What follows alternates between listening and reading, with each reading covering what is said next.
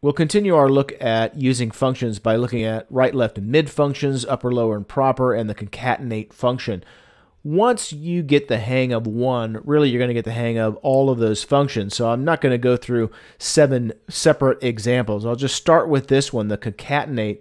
And what I've done is that I've made a few modifications to the Western Conference. You can, of course, pause the playback and duplicate the same thing, or you can just watch and follow along because, again, once you get the hang of using functions, it's just a matter of swapping out some of these functions.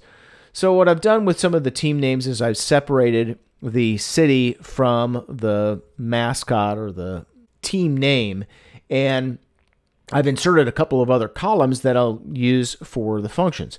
So we'll start with concatenate, and that is really shorthand for putting two things together. So I'll start with equals concat.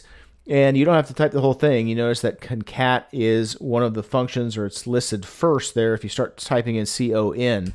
So fortunately, that's an abbreviation. Now, once again, I'm going to click on the function button up here in the formula toolbar, and then I'll just have text1 and text2.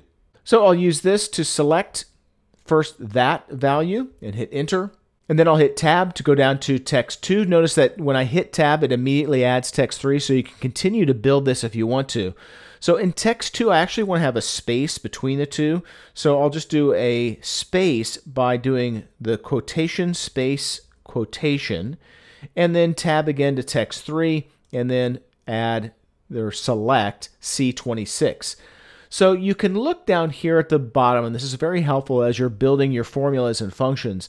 You have the results down here. So this will give you a great indication of whether or not you're on the right track. There's also this hyperlink. If you click on help on this function, you don't have to memorize all of these things. You may never use concatenate in your data analysis career, but again, you may. You may put information from a couple different cells together, and that's very common when you are pulling information, you're pulling data from lots of different database sources into a comma delimited file. So in any event, I click on OK when I'm done. I have LA Galaxy. I can use autofill and continue on down. Now, there's also something that's closely related to that called flash fill. I doubt you'll be asked a question about this or asked to do this on the test because I think the 727 is going to have you focus on the functions and formulas. But if you simply start typing in this case, the name of one of your columns, LA, and let's just put a dash in between. And I'll finish typing by typing in Galaxy, so LA-Galaxy, and I'll hit enter. Now if I start on the second cell and start typing in Vancouver, notice that I've given Excel enough information for it to interpret adjacent cells. So now it's thinking that, oh, you want to start typing in this column and then a dash and then that column. And so now if I just hit enter, that is the flash fill behavior at work. So that can really make your data entry a lot easier as you're working with your spreadsheets. So in any event, that is a quick look at concatenate. Now in terms of these other ones, let's look at upper, lower, and proper. So that is reference to a case. So sometimes if you are referencing data in maybe building another column of cells, that your original data does not have maybe the printed output that you're going to want, and you're going to want to put it in proper case or uppercase, you can do that by using a function to do that really quickly. So if you wanted all these things in all uppercase letters or all lowercase or proper case, this is proper case already, by the way, you could just start with a function. So I'll just type in equals upper, and so there's upper, hit tab on the keyboard, go up here, select that. So all I'm going to do is change whatever's in this cell to all uppercase with that formula. And again, there is the result. Click on OK, use autofill, and bingo. So as I mentioned, you can wash, rinse, and repeat with the formulas lower and proper to achieve similar results. Finally, let's look at this one.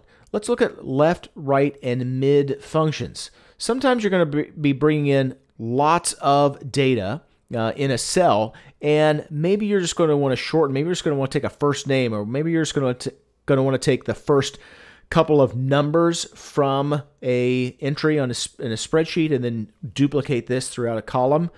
You can use the left, right, and mid. So in this example here, I will take the right function, or I'll demonstrate with the right function. So I'll just start with an equals again, as always, when we're working with functions, and I'll start typing in right.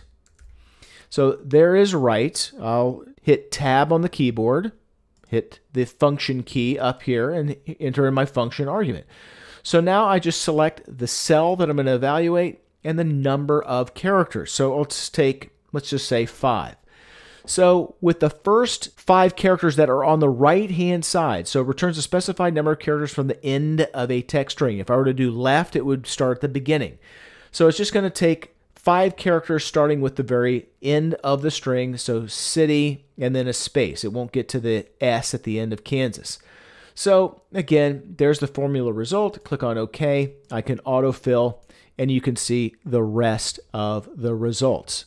And if you look very closely, you can see that the first 5 characters, the first character in this cell is a space. First 5 characters there with the right function are the last 5 characters of NDERS, ALLAS, MBERS.